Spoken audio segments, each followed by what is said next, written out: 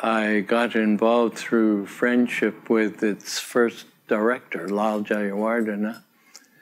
I had known him for perhaps 5 years or so before, most prominently in the Commonwealth Finance Ministers group on the Bretton Woods system, which I chaired. And Lal was a member of that group, and we saw quite a lot of one another. And the odd conference here and there. We got along well, so I knew him. And Lal was not a research person. He was not well connected with the research world. He was a public servant. And he needed people who knew something about research or knew people. And he called and asked whether I would help him. And I was very happy to do that. In fact, the first time we met was when he had scarcely arrived in Helsinki. He came to Toronto, only a few blocks from here. He came and paid as well for Carlos Diaz Alejandro to come to Toronto. And the three of us met and tried to help him discuss, think through what he might do with this new institution.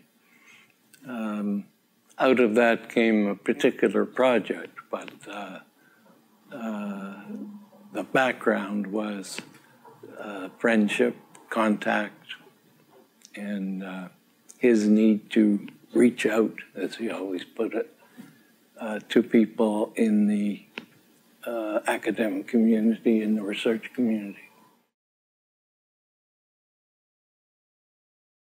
We originally planned, Carlos, Lal, and I, to put together a research program to parallel one that the World Bank had just launched.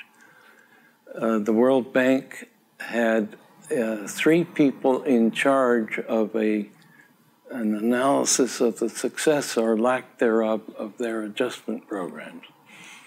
And they were Ian Little, Max Corden, and Carlos Diaz Alejandro.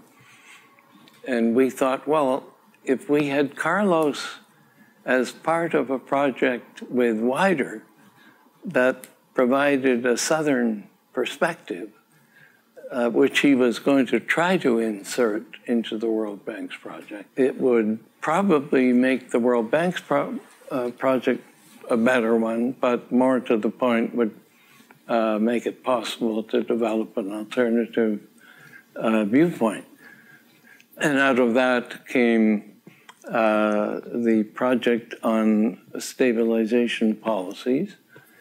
Carlos unfortunately died of AIDS a few months later, and Lance Taylor and I picked up pieces and put together a research program on stabilization policies, which I believe to be one of the more successful ventures WIDER has ever undertaken. There were 18 country studies.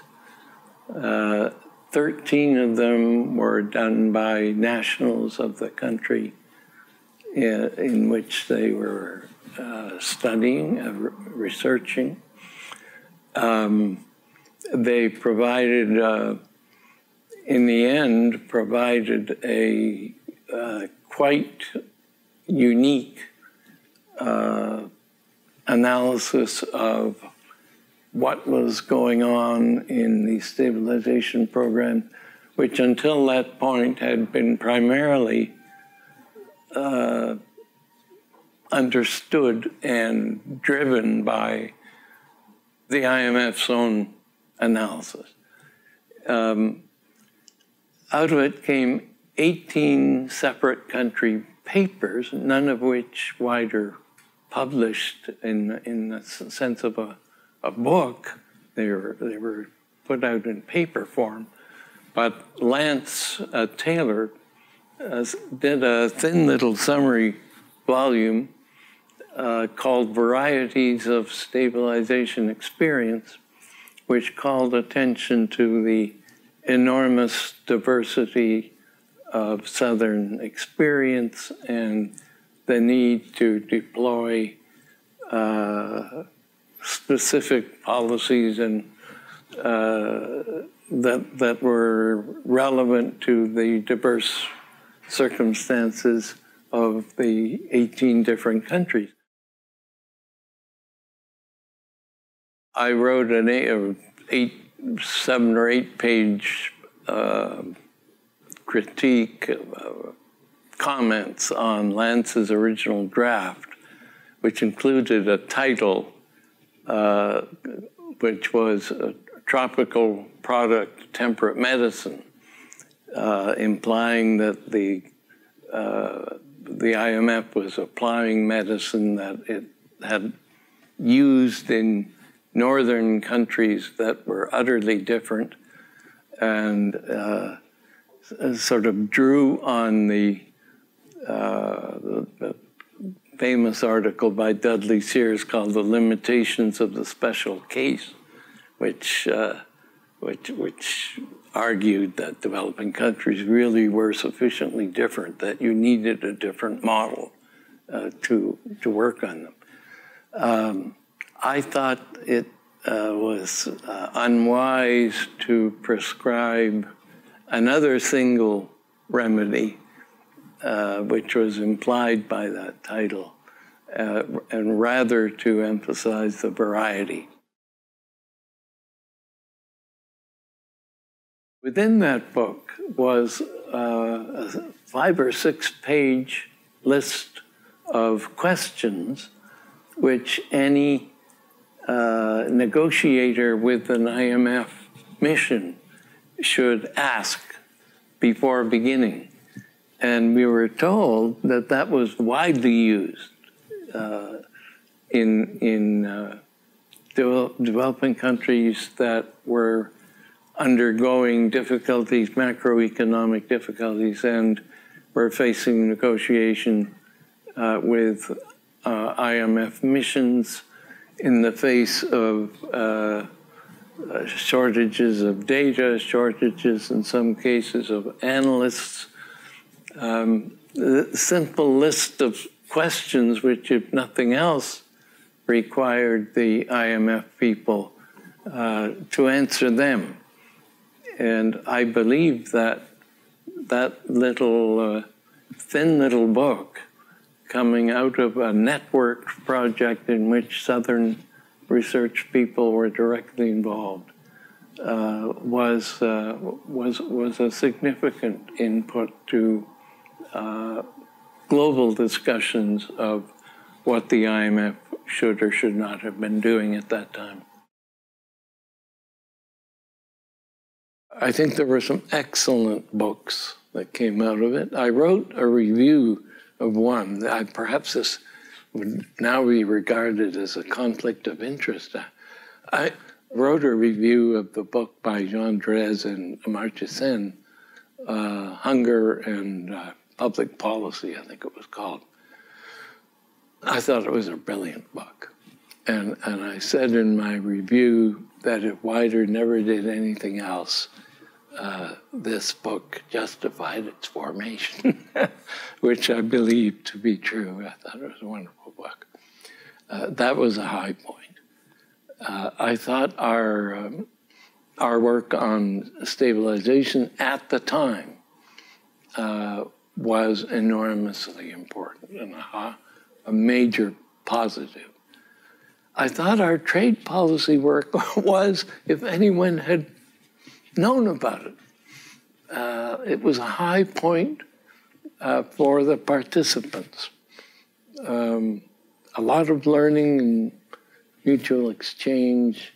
I think it probably had an impact on the gradual change which has since transpired, making industrial policy more legitimate now than it was then. You weren't allowed to use the phrase at that time. I think that was another big positive. Its major positive is its existence as an independent source of development expertise and networking, as a base for networking among Southern scholars and public servants.